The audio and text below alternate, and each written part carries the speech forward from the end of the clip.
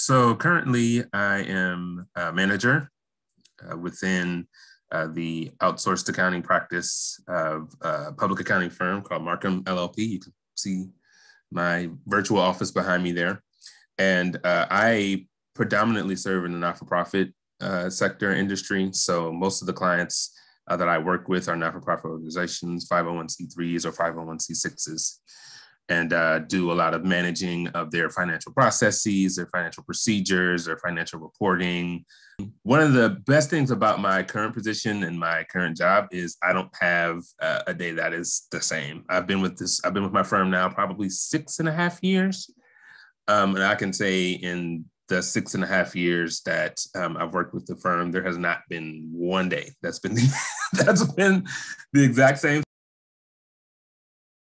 So I would say a typical day involves probably 4 to 5 client calls, consultation calls, where I'm advising clients on either diversifying their revenue streams, managing their expenses, so that they can meet certain bottom line goals, managing their balance sheet account so they look well. Anything you can imagine that's related to high level accounting consulting that not-for-profits need. So I would say that's honestly probably about half of my day most of the time.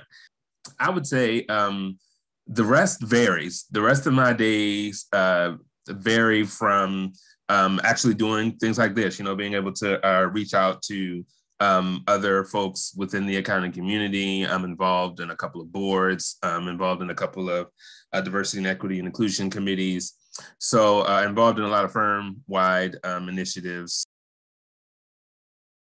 One of the things that is special, I would say, about the accounting profession is that everybody needs an accountant, right? So it doesn't matter if you are Beyonce.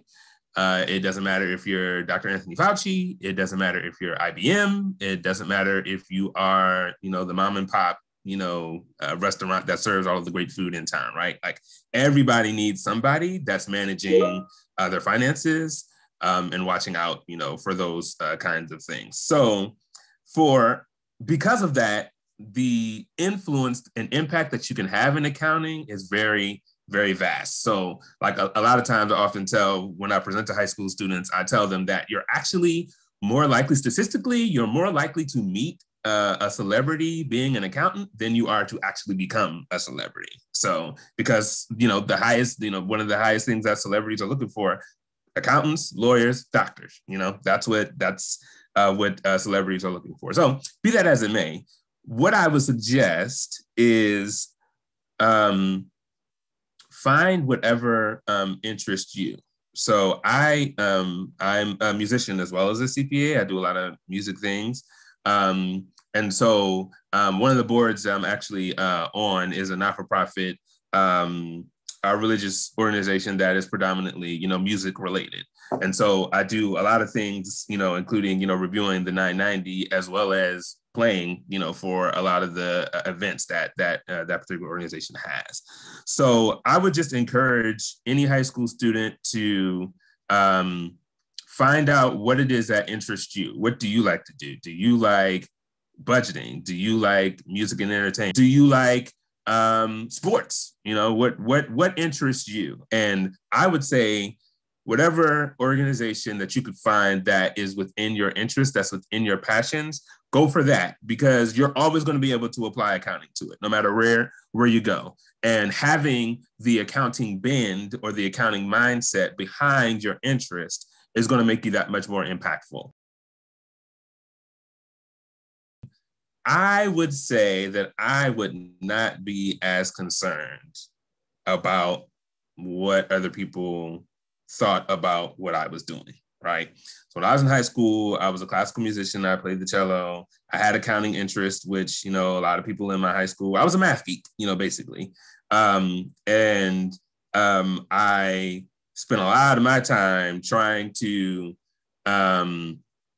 convince people that I wasn't as interested in a lot of the things that I actually really did like to do, i.e. playing cello and learning about accounting, learning about math. to try to fit into a mold that I thought, would honestly be cool or what everybody else would be comfortable with. And so I sacrificed, I think, a lot of who I was, and a lot of the things beyond who I was, a lot of the things that interested me, because they were atypical of what, a high school student was interested in at that particular time. I tried to water down a lot of my interests to kind of fit in with peers. And I would say, that's just not the way to go. Each and every one of us is a unique, special individual that has a specific impact to make. And so I would say if you've already connected with a little bit of who that is within yourself, don't let anybody else or anything deter you from pursuing, that interest, no matter how popular or unpopular it may be.